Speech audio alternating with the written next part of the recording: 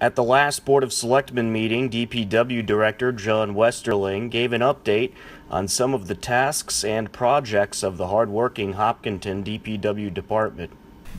Through the chair, big picture, due to the generosity of the residents of Hopkinton, the DPW's average annual operating budget over the last 3 years has been approximately $9 million, which was dedicated to $4 million for the Highway Division, $2.9 million for the Sewer Division, and $2.2 million for the Water Division.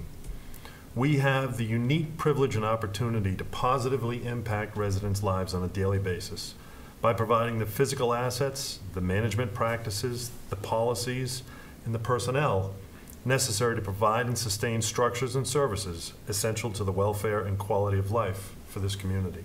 John, sorry, real quick. Yes. The numbers you mentioned at the beginning of your comments, those include the enterprise funds, correct? That's correct. Revenue? Yes. Okay, yeah. Thank you. You're welcome. The value added by that $9 million investment, day in and day out, is as follows. We maintain 110 miles of public roads and 53 miles of sidewalk by providing the necessary signage, traffic lights, and pavement management to ensure safe travel. Our pavement condition index for our roads has increased every year thanks to the annual pavement management plan and the thoughtful investment in that pavement structure. We also remove snow and ice to ensure safe commuting in the winter. Hopefully that won't be upon us for several months. Stop it. We provide more than 1 million gallons of clean, potable water on a daily basis for drinking, cooking, and commercial and industrial uses by operating and maintaining 8 wells and water pump stations and 76 miles of water main. We collect and treat sewage to help protect the public health by operating and maintaining 8 sewer pump stations, 40 miles of sewer pipe, and a sewer treatment facility. We manage the automated collection of curbside trash and recyclables from 4,500 residential properties and all town buildings, including the schools. We maintain 6 parks and fields, including the Common, for the enjoyment of the public.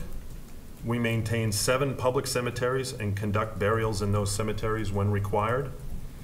We maintain the DPW fleet that has a total value of $4 million, and we perform many fleet maintenance jobs for the police and fire departments. And we manage the maintenance of public shade trees. In addition to that day-to-day work, the DPW must address emergency work, such as storms, whether they be snow, ice, or wind, water and sewer breaks, etc. The Board of Selectmen also invited the NBA champion Golden State Warriors to Hopkinton to celebrate their championship. And I look at the tie that Hopkinton has to the NBA, with Walter Brown being one of the founders of the Boston Celtics, and being involved to the point where it's actually the trophy, the championship trophy, was named after him for 20 years, 1964 to 1984. And so I see Hopkinton's tied to the NBA, and I think it would be fitting for Hopkinton to reach out and offer that same stage, while it may not be Washington, D.C., but offering a celebration outside of their hometown area, so that the nation can see the team, they can acknowledge it, they can celebrate. What goes on in Washington, D.C. these days is precluding a lot of things from happening that otherwise might. And I find that to be very unfortunate and very frustrating. I would love to meet Stephen Curry. Steph Curry.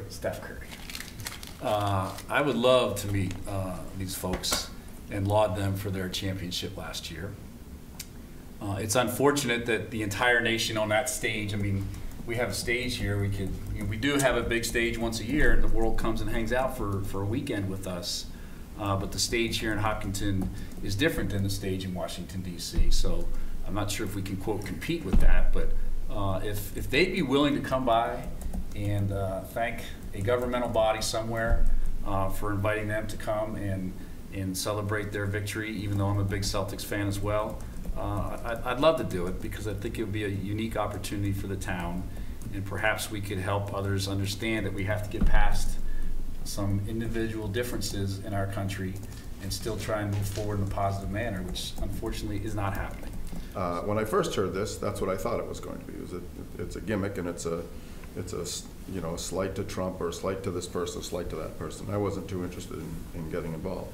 But the more I looked into it, and for the exact same reasons that Mr. Sestari said about the history of Hopkinton and the Browns, and that the trophy. I mean, I'm not a basketball fan. I'm not a Celtics. I don't like any type of basketball. But the fact that if we could get Hopkinton prominently in the news in a positive light, in a political sense, where the country right now is a mess politically. So if we could do it politically, or not politically, if we could just put Hopkinton in a positive light and get these guys here to do that, I think that would be great. I don't think it's a gimmick. I don't think it's a shtick. Okay. So that said, we're ready for a vote. All in favor? Aye. Aye. All opposed? Abstain, and it carries.